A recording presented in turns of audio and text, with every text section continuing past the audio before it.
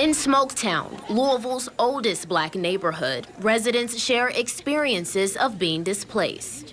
I know the pain of being forced out of my community. Stacia May knows firsthand the struggles many face in the community due to the city's shortage of 30,000 affordable housing units. Unfortunately, I have yet to find a place that we can afford. So for now, my daughter and I are separated, and I live in my car. That ain't right. And residents aren't the only ones. Local business owners worry they'll soon have to relocate as well. Without this ordinance, the people are allowed to come in and do what they want to do.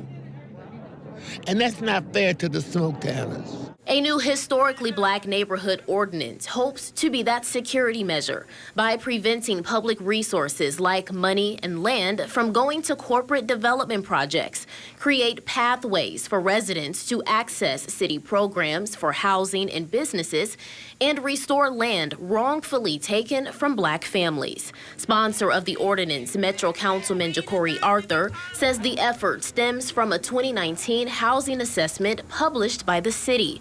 It found that because investors targeted lower-income areas, local government must step in. The urgency to prioritize the implementation of anti-displacement initiatives in these areas cannot be overstated. The campaign for the ordinance launched a month ago, and already organizers say hundreds of residents and businesses across Jefferson County have signed on the dotted line in support of it. Just in the last 30 days, we have supporters in 25 out of the 26 districts. Yeah. The ordinance is still in the beginning stages, but organizers say they'll continue chanting. Residents need to be respected.